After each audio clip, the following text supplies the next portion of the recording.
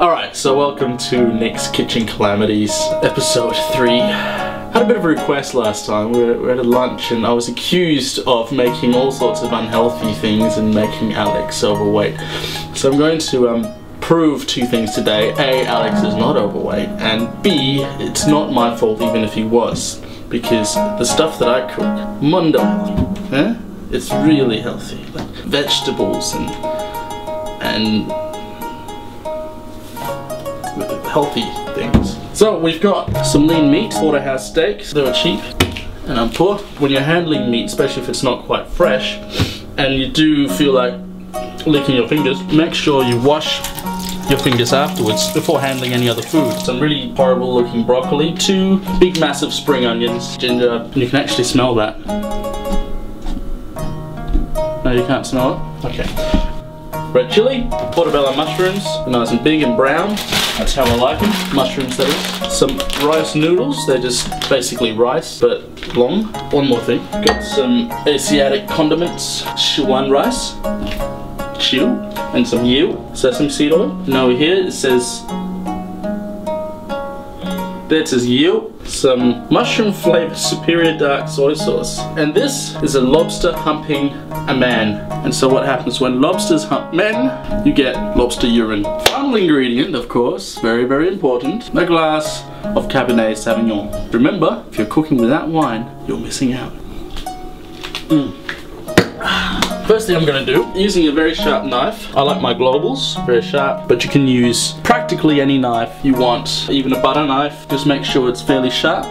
But these are best. I'm going to trim the fat. It's actually also full of omega-3, iron, riboflavin, thiamine, vitamin B, vitamin D, vitamin A, cyanide, arsenic, all sorts of good stuff. I'm even going to trim off this little bit of excess.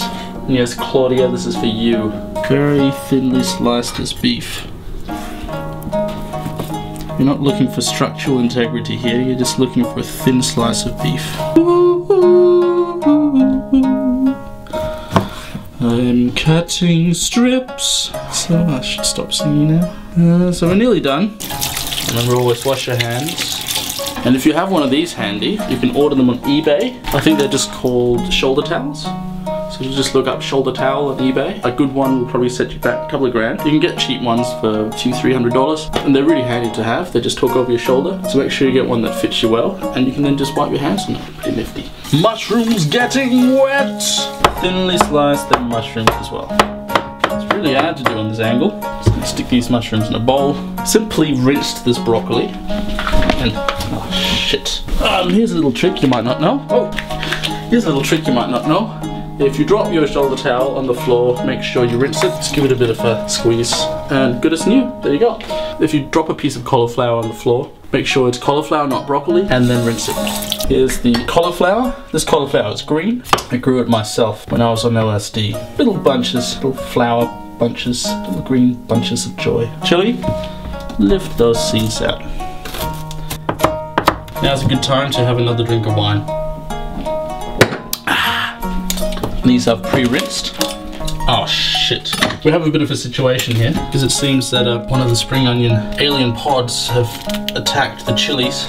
But sending a few harpoons in, that ought to do it. Just very carefully get it to sink. Okay, kill it. Alright, that's now dead. It should now be safe to throw out in the bin.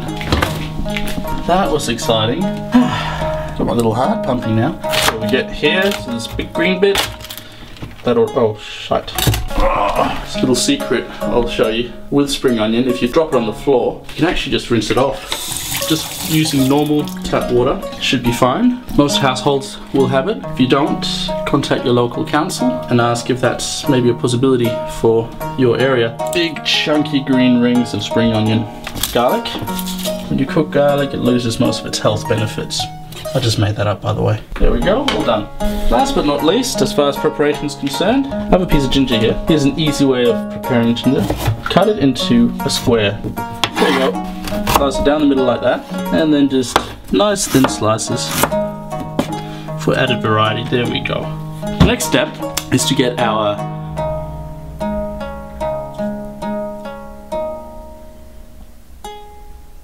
wok heated up using a stove. Scan pan wok, Also need to heat a little bit of water for the rice long things. Oh shit.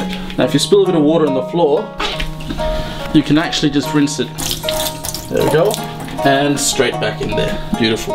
Waiting for things to heat up. Alright, this is some olive oil in a box. That much olive oil, not a lot. A little bit of this pure sesame seed oil.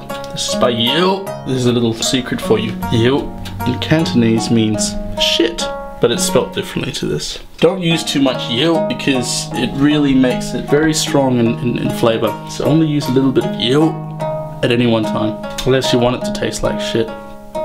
So our olive oil and our yo is now pretty hot, so we're gonna stick in this. That smells beautiful. I can smell ginger and garlic and spring onion and chili. This is perfect for cooking with. And so that just goes straight in there. This comically pair of oversized chopsticks. That's racist, isn't it? This is a standard size chopstick. These are giant size chopsticks. This is what sumo wrestlers use. It's alright, some of my best friends are Taiwanese Asian people, whom I love. And now let's put the meat in. Make sure you make appropriate sound effects as you do so.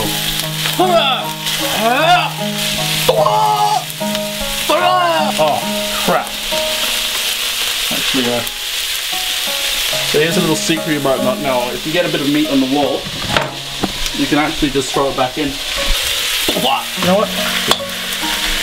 Not get the knife in there. The green cauliflower and your mushrooms.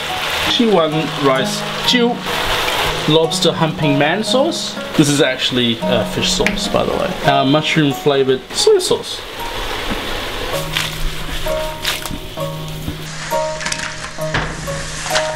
Alright. The best way to see if your water is in fact boiling or not is just to use your finger, slip it in there. If it's hot, your lid after you take it out, then your water is boiling. Judo chop! Now I was watching a cooking episode with Beyonce the other day. She said if you want it hot, then you should have put a lid on it. Thank you, Beyonce, for your wise words about cooking. Add just a little bit of salt, just to help. It's okay if you drop a little bit of wine off the floor. I think I drank myself. Stop filming me.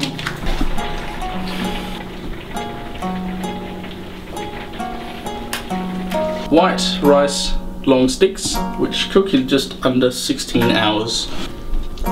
Some of this beefy stuff out into the middle there. Green things. Look at that, and we've even got some left for lunch tomorrow. Some chopsticks. And it's ready to go.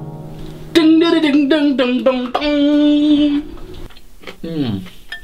That's how you make healthy Asian stuff. If you enjoyed this week's episode, make sure that you check back next week and maybe watch the previous week's episodes as well. Next week we're going to be surprising you with a brand new format. It's going to be a little bit exciting. We're going to have a little bit of extra stuff there.